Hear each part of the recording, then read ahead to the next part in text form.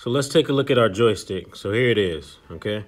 So as you can see, you have your left joystick and your right joystick. This makes up our remote control, okay? So when you want to take off, we got to make sure that your drone is turned on, and then you turn on the remote secondly, okay? There you go. And so when you want to take off, before you can take off, you have to what they call bind the drone. So you push this left joystick up and then down. And then once you do that, you're able to then fly the drone, okay? And you'll see that when I do a demonstration here. So, okay, any questions? Again, remember, come up, make sure your drone is powered on, then you power on the remote, up, down, and then you should be ready to go, all right? So, happy flying. So when we talk about freeform flying, what are we talking about?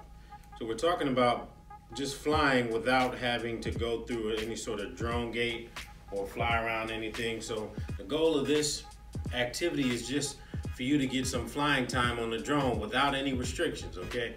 The main thing is I want you to get used to probably trying to hover and doing a few other maneuvers, but just getting used to flying the drone, okay? So definitely don't be afraid of it. Remember, I showed you how to fire it up, so make sure you do that before you get going. So the drone's on. Now I'm gonna turn on my remote, up, down, and now I'm ready to go. All right?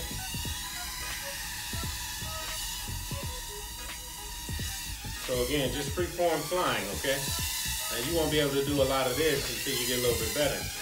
But I just want you to get used to the controls. Forward, back, left, and right.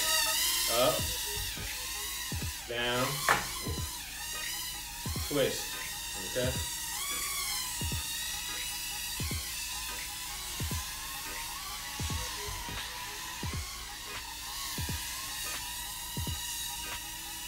Freeform flying.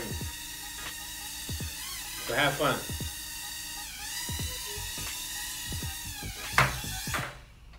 So before we actually start to fly, we need to go over our safety guidelines.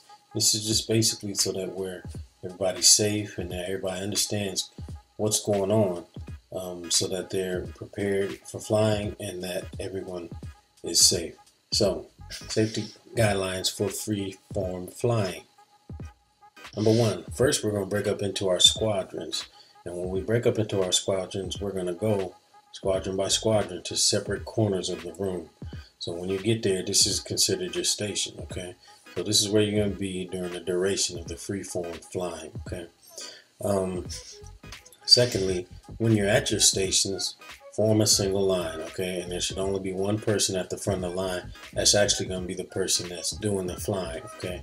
And then as time expires, that person will move to the back of the line, and the next person will step up and actually start to fly, okay?